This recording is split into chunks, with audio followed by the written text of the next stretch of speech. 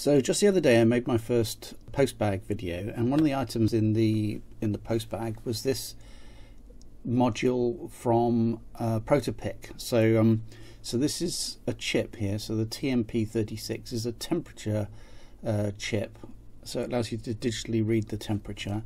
And so proto-pic made this nice circuit board for it. So in a moment I'm going to solder this on here, and then try and use it through the software on the microbit. So this temperature scale doesn't do anything. This is just decorative. So it's really just the chip talking through the analog port into the microbit, and so we'll have a go at programming that.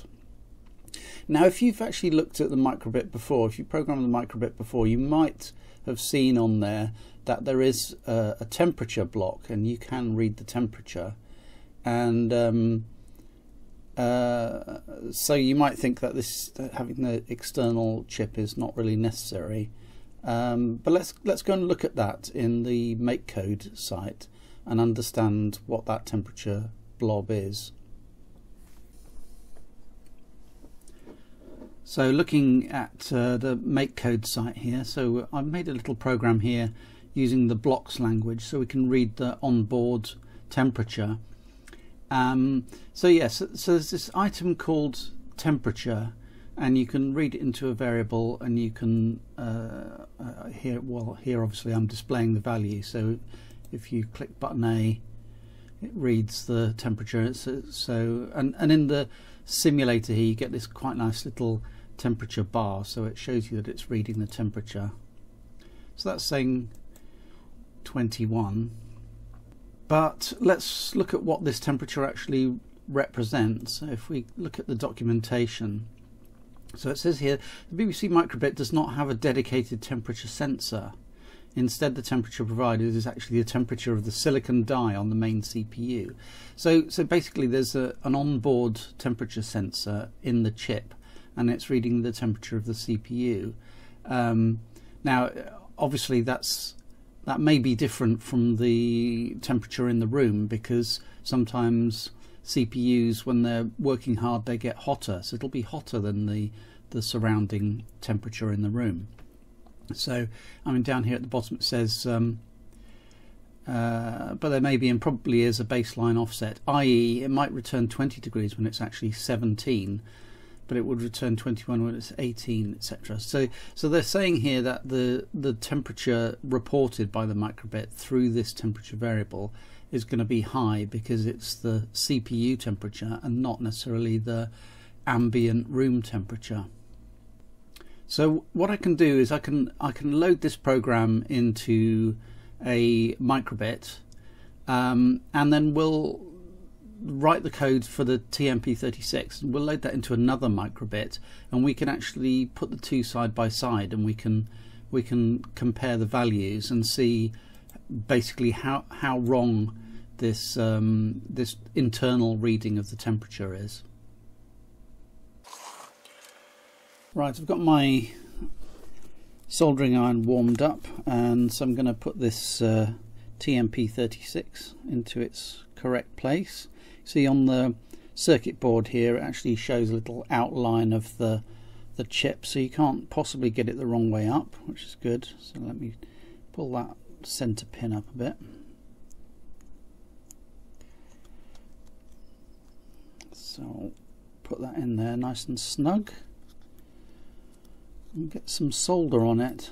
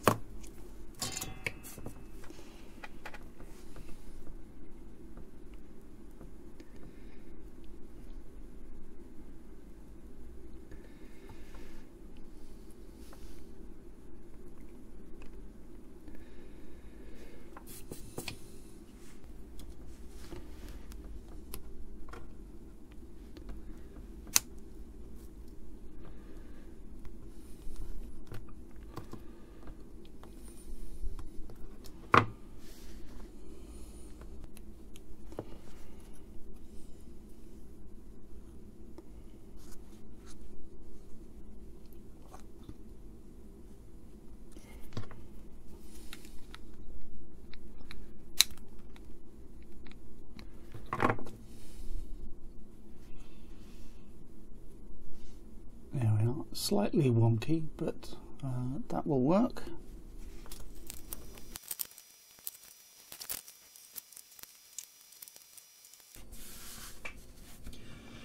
So I've got both microbits connected up now. So the one on the left is looking at the internal temperature from the CPU.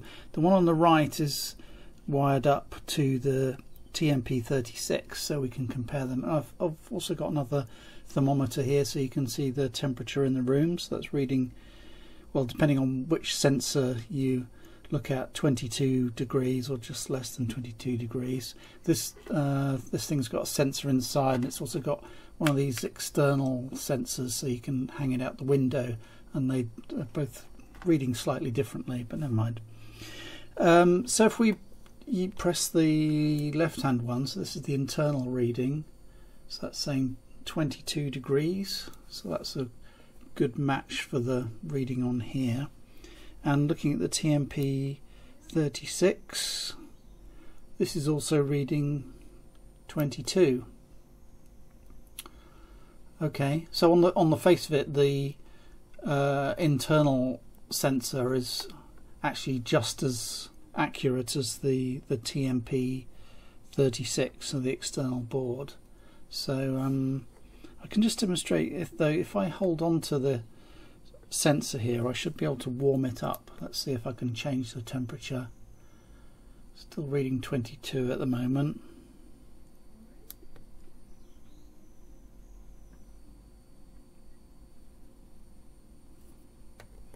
Try and warm up the face of the device.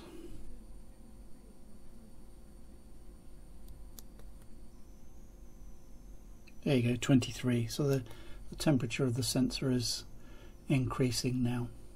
So I mean, this could be a useful device if you want the sensor to be somewhere different than the microbit, and you could hang this out the window, couldn't you? In a way you might not want to hang your microbit out the window.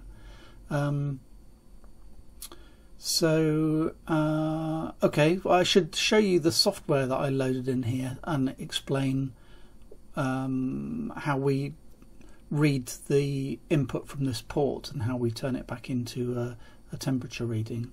So let's do that. So looking at the software that I put in that right hand microbit, so again we've got the on button A pressed, so when I press the A button it drops into this piece of code. So first of all, what I'm doing here is I'm reading a value from the analog pin, from pin 0, and then there's a couple of lines here where I do some transformations on it. First of all, to get the millivolts, and then to temperature to translate the millivolt reading into an actual temperature reading, because this device, the TMP36, uses voltage to represent temperature. So it has a voltage that's always proportional to the temperature that it sees. So I do a bit of conversion, and then finally I'm showing the number on the display.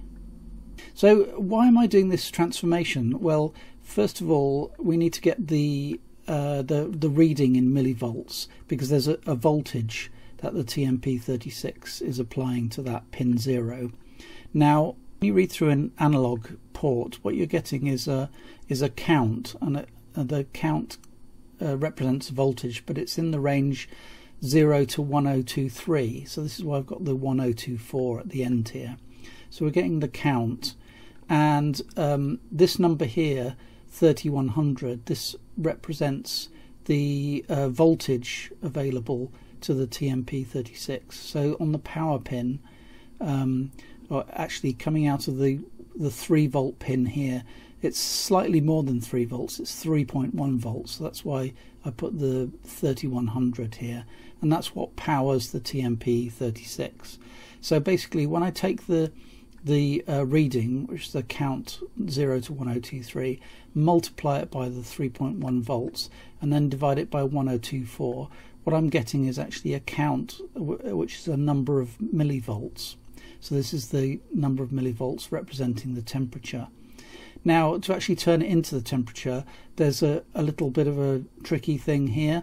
So the 500 here represents half a volt, and the TMP36, if you look at the data sheet, it says that half a volt is what happens when the temperature is 0 degrees centigrade. So when we get a reading in millivolts, we have to subtract 500 in order to get the correct offset.